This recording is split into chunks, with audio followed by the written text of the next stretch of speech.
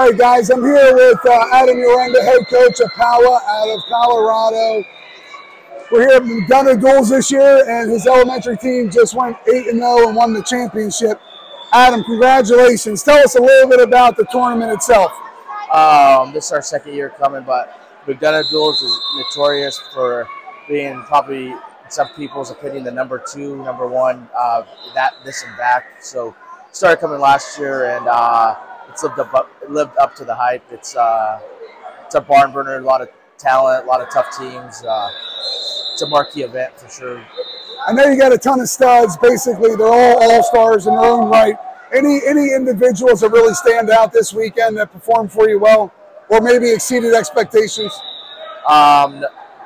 They're all top to bottom. We're all pretty. There's no weak links. So they're all pretty. Like you said, they're all stars. So nobody really stands out. They're all. Yeah. What's next? We go to Tulsa Duels. It's incorporated. It's a World of Wrestling event. It's incorporated with the Big 12, so we get to watch the Big 12. So that's pretty cool. They don't get no East Coast teams because there's a lot of PA states going on, Chicago State, Illinois State. So, but it's still a good event. A lot of Midwest teams.